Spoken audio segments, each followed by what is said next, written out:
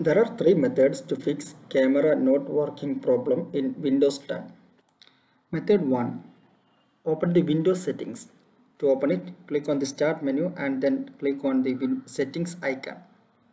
You can open the Windows settings by simply clicking the Windows key and letter I together in the keyboard.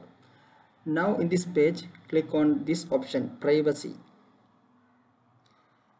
Now in the left pane, locate for the option Camera. It is here, click on it. Then in the right hand side, click on Change here. Now turn on this option if it is off to give access for your device to your camera. Then move down and under this title, turn on this option too to allow your applications to access your camera. And then move down and make sure that the application for which you want to use your camera has been given access to the camera. Then move down and turn on this option too. Okay, now you have done it. Close this window and now check whether the problem has been fixed or not. If not, try the second method. To do it, open the device manager. To open it, type in the search box device manager as you can see on the screen and then click on the first result. Now this window will open. In this window, locate for the device named camera or imaging devices. It is here. Expand it and then you can find it here. It's driver software. Now right click on that one and now from these options click on disable device, then click on yes in this confirmation window and now once again right click on the driver software of the camera and this time click on enable device. Now check whether your problem fixed or not.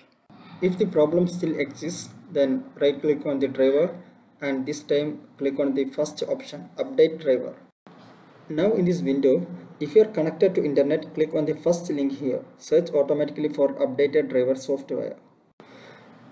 Then Windows will search and install some compatible driver for your device. If you are not connected to internet or the search result says that the best drivers are already installed, return to the previous window by clicking on this back arrow and this time click on the second link here, browse my computer for driver software. In this window, click on this link. In the next window, after selecting the model of device listed here, click on next. Okay, now Windows has successfully updated your driver. Now restart your computer and then after restarting your problem should be fixed. If the problem still exists, then try the third method. To do it, open the registry editor. To open it, type in the search box regedit as you can see on the screen. Then right click on the first result here, registry editor. Right click on it and then from these options click on the first one, run as administrator. Then the registry editor window will open. In this window on the left pane, first of all expand the key named HKey local machine.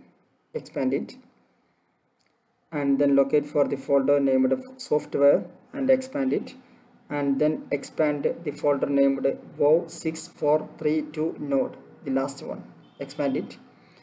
Then locate the folder named Microsoft and then expand it and now locate for the folder named Windows Media Foundation. Okay, it is here. Expand it and then select the folder named platform. After selecting this folder, go to the right hand side and then right click anywhere in this blank area, select new and then select dword 32-bit.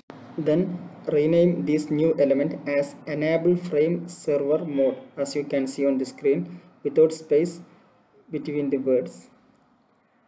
And now double click on this new element and make sure that this value data is 0. Then click OK. close this window and now restart your computer.